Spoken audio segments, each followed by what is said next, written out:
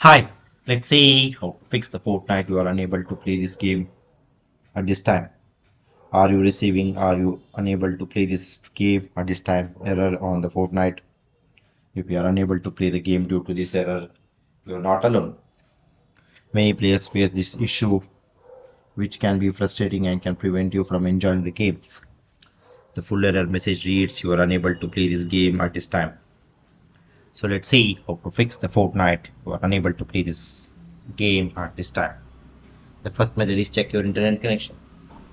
Make sure that you have a proper internet connection with very good speed and a very good bandwidth. If you are having a poor internet connection, try to reset your router or the modem.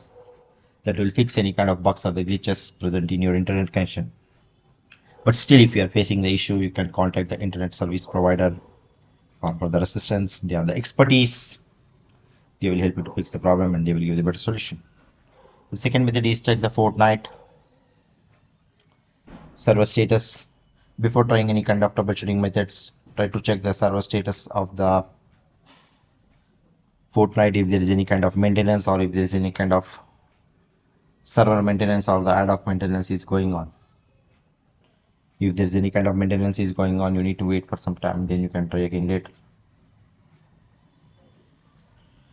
The fourth method is disable the VPN. If you are using a VPN, it might interfere with the ability to connect to the Fortnite servers.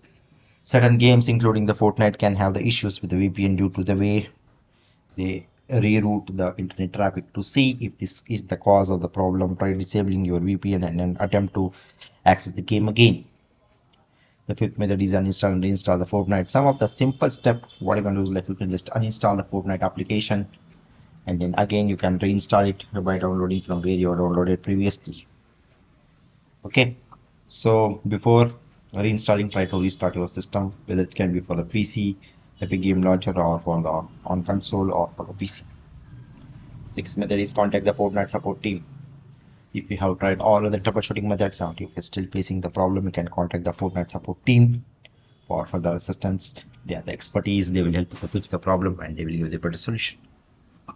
Okay, so that's all about this. Thank you.